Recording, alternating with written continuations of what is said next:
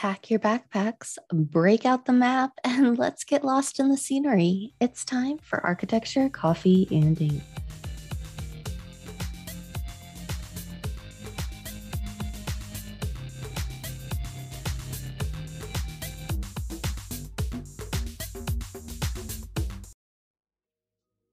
Hello, this is Hollywood C, and you're listening to Architecture, Coffee, and Ink, a podcast dedicated to introducing concepts, detailing out designs, and tackling the architecture you might not realize the meaning behind. I'm your hostess, and I'm here today to start introducing you to the designs that make you wonder why. So I ask you to brew your coffee, grab your sketchbook and pen, and let's begin. Hello, everyone, and happy day. I hope that everyone has had a wonderful week, and I hope that everyone is being productive, crossing off your spring cleaning list, and rocking through the long to-do lists that seem to multiply in corners when you aren't looking. But as I said before, this week we are going to be stepping into cultural landscape as I recover from my midterm weeks, plural, because somehow in addition to my to-do list multiplying, it seems like my midterms decided to follow the same vein. I'm about 90% sure I took a couple of midterms for classes I have never been a part of, or at least it feels like it. I am really excited to have this moment to take a break and dive into another topic. So thank you all, my dear listeners, for being with me. This episode has managed to turn itself into an extremely massive episode. So that is why it took me just a bit more time. Enough time that it has actually been broken up into 2 parts. So, because I have spent so much time with either historic sites or architecture, I thought a nice side venture into the landscape was needed this week. We cannot forget our landscape and our interior architects and designers, and I have been remiss in neglecting them.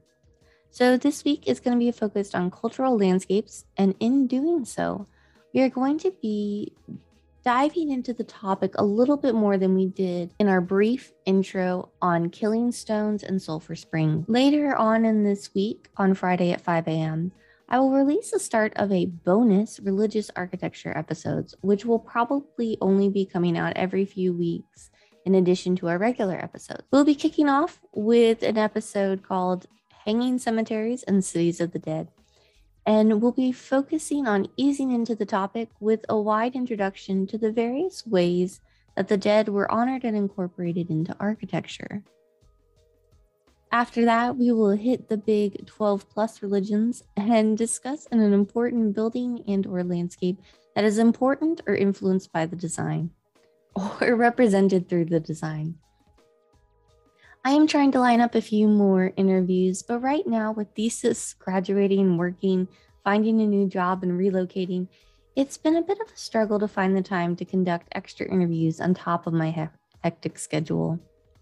But with the next big presentation for me being 7 weeks away, I should have time to start conducting them again and bringing more guest speakers back into the show. But once again, before we begin, please remember to always check your sources, check your facts, and more importantly, check me. I should never be your primary information source. So I'm going to take a moment and completely recap and expand on the introduction from the previous episode on just what cultural landscapes are, because I realized that repeating the phrase multiple times fails to actually explain what it is I'm talking about. And while my nickel and dime level introduction, sorry, I just realized what an incredibly specific idiom that was. My incredibly short and sweet introduction from the previous episode was a good starting point to understanding the topic. It fails to fully encompass everything that it could be. So this topic has one overarching definition and then is further broken down into 4 types. So in this episode, we are first going to be breaking down the definition, then each type, and discussing an example of each. So instead of one large case study, we'll be focusing and discussing 4 case studies, which is really why this episode ended up being broken into 2. But doing it this way will allow us to compare the differences and will hopefully make the overall topic a little bit clearer. In some cases, I may actually volley between both historical and modern examples when possible, because I do want to make sure that everyone understands that we are actually still continuing to actively work in this field. So last time I spoke about this topic, I started by reading the following paragraph, and gosh, is it weird to read my own quotes. So, quote, first, let's define a cultural landscape. So overall, a cultural landscape is a concept that originated more from the geography, anthropology, and ecology side of life. But as the field of landscape architecture has been evolving, we have begun to really embrace and understand the importance of this. But basically, it's a landscape that has some form of cultural value. This can be due to religious significance, historical value, or a significant person may have had an association with the site. What is essentially key to this concept is that it has value, either to the residents or the individual in proximity to the location. And that's really where people struggle with the concept. Because in everyday conversation, when people say value, they're referring to the economic value, capital, money, or decreasing/increasing property values. But here, think of value as having weight, importance, significance. While it can also have economic value, that's not the driving force behind the importance of the landscape. A good portion of the time, this landscape will include natural resources and animals, and this can be either wild or domestic animals. But for today, understand that each landscape and location fits because it has historical, religious, cultural, and even emotional value. One role that landscape architects and architects take is as stewards of the scape. That is not the only way we have interacted with the sites, but it is an incredibly common role. Another way those in the profession interact is through design, working either to save, encompass, incorporate, or celebrate the landscape.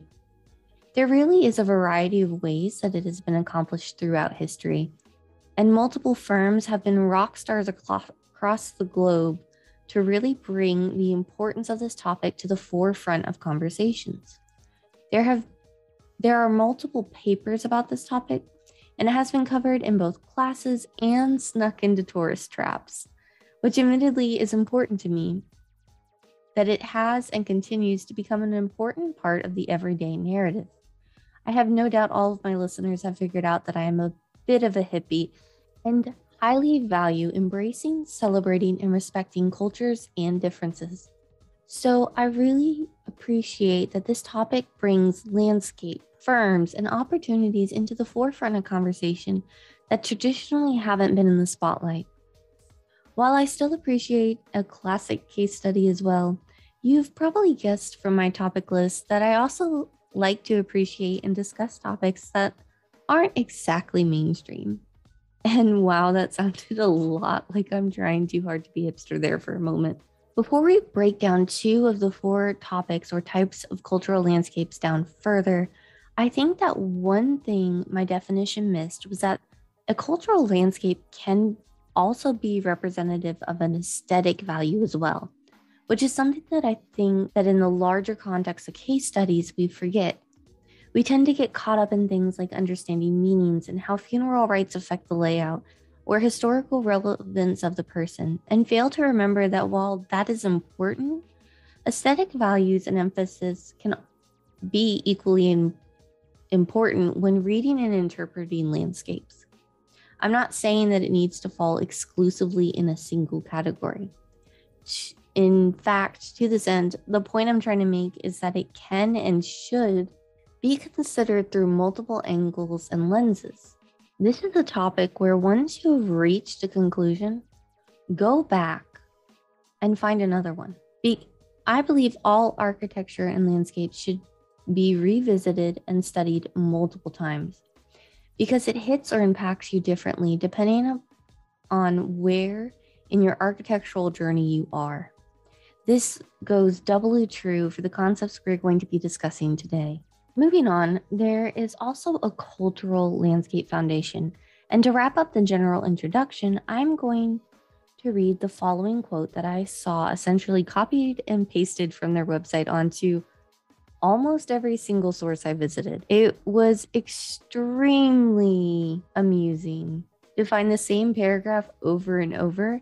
And it feels like if I don't quote it to you, I will be doing all of my listeners a huge disservice. The excerpt reads as follows, quote, "Cultural landscapes are landscapes that have been affected, influenced, or shaped by human involvement. A cultural landscape can be associated with a person or event. It can be thousands of acres or a tiny homestead. It can be a grand estate, industrial park, garden, cemetery, campus, and more. Collectively, cultural landscapes are works of art, narratives of culture, and expressions of regional identity," end quote. And again, that is a direct passage from the Cultural Landscape Foundation. And as always, I will be listing the sources on the blog. So if you wish to read more on the principles and the values of the organization itself, visit their website. I will post an announcement on Facebook once I have the blog updated this week. Also, on both their website as well as on others, it lists the 4 different types of landscapes: vernacular, ethnographic, historic, and designed. So on either the foundation website or within the other sources, it will list a series of landscapes and projects that can be included within all of the categories. However, since this podcast is not the type to just accept a single source as gospel, all of my case studies I will be discussing will have multiple websites listed for them. And here's where we're going to switch the format of the show. I will tackle each of the definitions and briefly describe a case study and explain how that fits into the definition. Please remember that while I am using a single case study per location, each example can oftentimes be counted underneath multiple categories, and that doesn't have to stay underneath a single label. So first up, we're going to be discussing the vernacular landscape. So a vernacular landscape is one that has resulted or been shaped by the individuals and communities who occupy it. This can be through either the occupations, the land usages, whether that is farming, livestock, moving, and damming a river, design, etc. It can also be for or in the result of daily or significant life. And what I mean by that is it can be both created through the daily needs of the community/people, or through the needs of specific and highly specified needs. This one really kind of seems like a catch-all for me as a term. If I had to pick 2 words to define it, it would be human intervention. And from that, I would have to ask the following questions. Does it have it? Was it formed by it?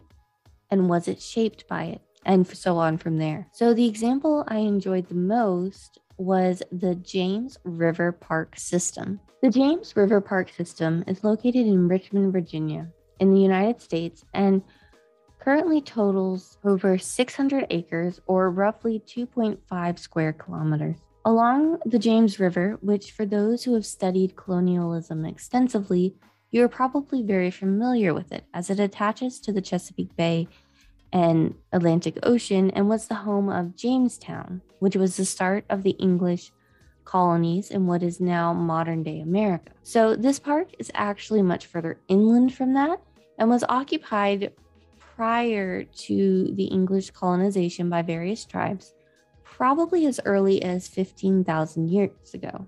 The park itself is actually a relatively new project, as the land was donated in 1972 after 2 gentlemen named Charles J. Schaffner and John W. Keith acquired multiple islands and lands along the river throughout the 60s.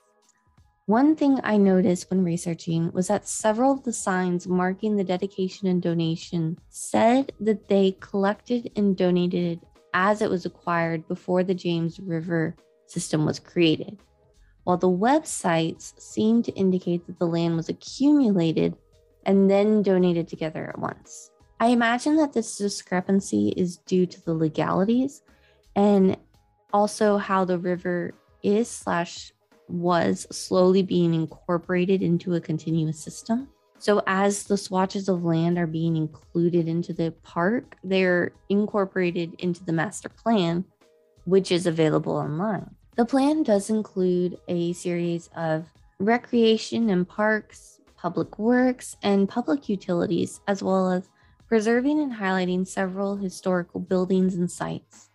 The master plan also covers the goals and objectives and maintenance, etc. One brief note that I will say is that if you've never looked at a master plan, I would really encourage you to search them out, even if it's just for a park in your area. Sometimes they're very dense and text heavy, but some, like in the case of this, are a lot more geared towards public knowledge. So you don't need a degree to read through a master plan. Normally, it helps if you want to understand how your park is being planned for in the future. So if it is part of your local community, you can kind of see where they're planning on going, plus maintenance goals, understanding vision statements, and things like that. So if you're not in the field, it is a good starting point to kind of start learning about the topics and learning about your local resources available. The names and companies associated with the current master plan are VHB Hargraves Associates, Richmond, Virginia, the city of, and Friends of the James River Park. But the reason that this park is considered to be part of the vernacular is that in addition to the creation and formation of trails, and the upkeep of the historical sites, efforts are also being undertaken to design and combat habitat degradation.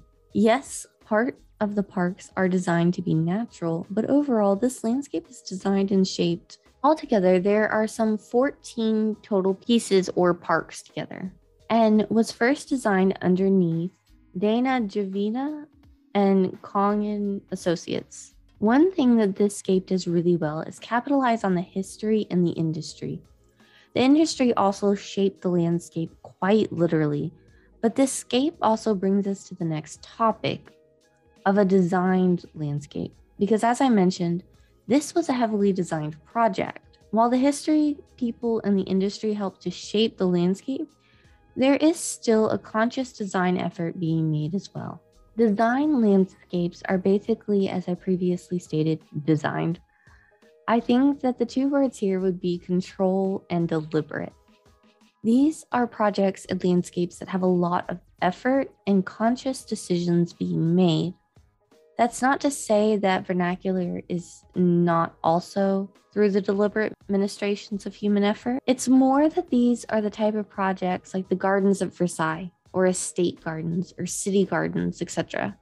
There's often an element of style here, whereas the previous topic focused more so on the actions. Previously, the deliberate action would be the creation of a dam, where the vernacular landscape is the reservoir and the dam, where the reservoir would not exist without the creation of the dam, and the dam may have been built for electricity and for water, and natural resource accumulation.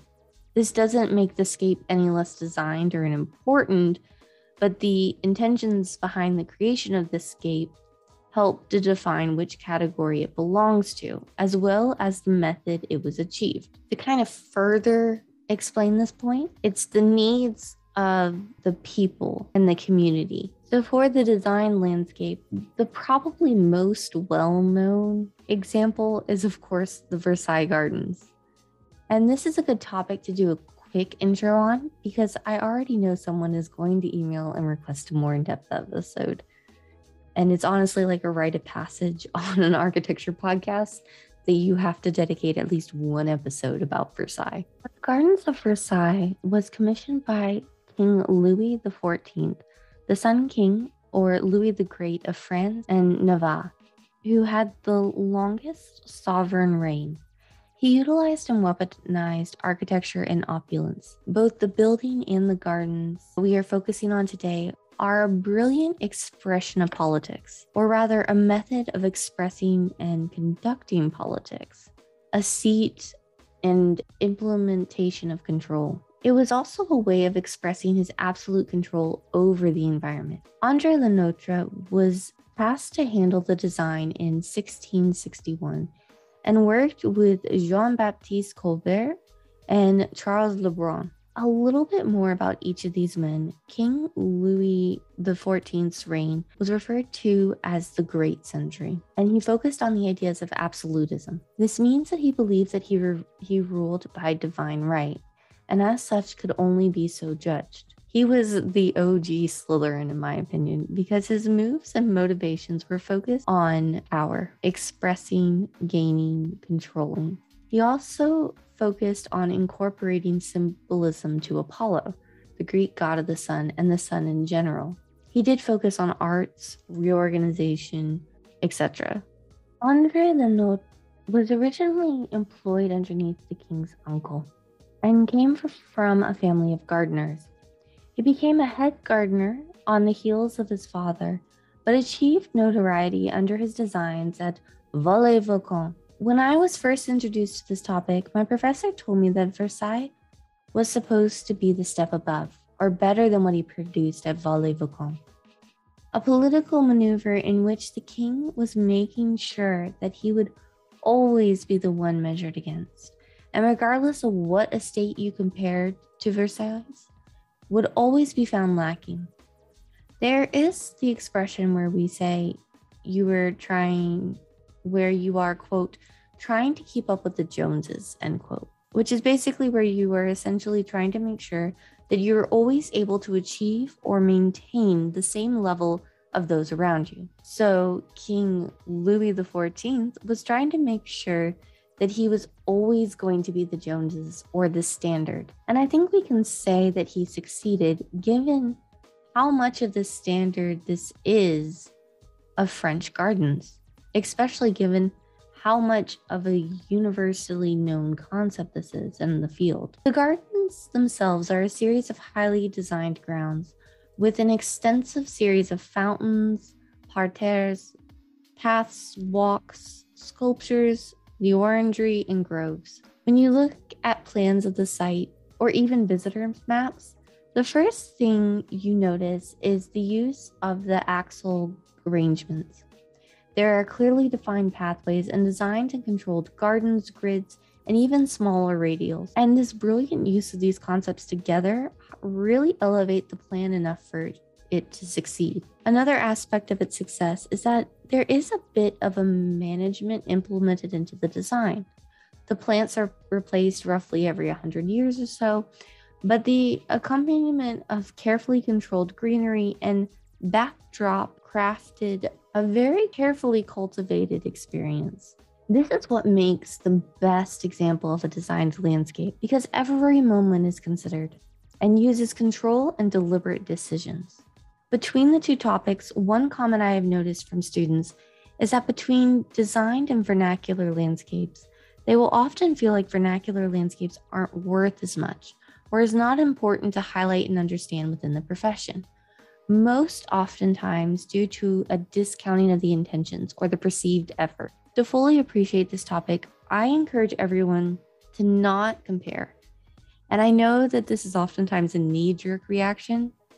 So next week, in addition to finishing up with the last two topics, we are going to interpret this topic, break down how this impacts other disciplines, fields of research, and how we can start to use this in our own practices. But unfortunately, that is all we have time for this week. But once again, a big thank you to all of my listeners. Please rate and review. If you liked it, loved it, hated it, let me know. I love feedback. Everything will be linked in the show notes. I am slowly updating the blog. It's behind. You can totally shame me. I am behind on all of my social medias, and I am working steadily on revamping things again, bringing in the websites to the 21st century, kicking and screaming. I have exciting Blender animations I am trying to launch in the next few weeks, but I won't promise anything until I finish them. We do have the Facebook page and group, everything underneath the name Architecture Coffee and Ding, and blog website is architectureinc.design.blog, and everything is linked in the show notes. But that is quite enough out of me. So As always, may your coffee mugs be full and your inkwells never run dry.